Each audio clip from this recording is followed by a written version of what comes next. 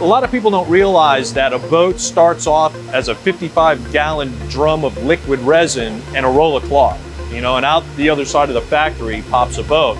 So this area here, this is our CNC Eastman, and this is where we cut all the fabric, which is the fiberglass that builds all of the parts that we use in the boat. Because we first make patterns of the fiberglass, the way that we're supposed to cut the fabric itself, and we digitize them, and we'll label them per model. So if it's the hull, the liner, the deck, the console, the small parts, and they'll have individual programs.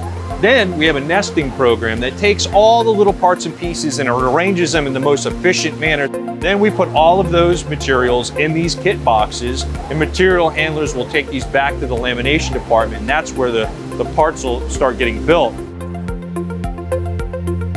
This is Factory Fridays from boats.com.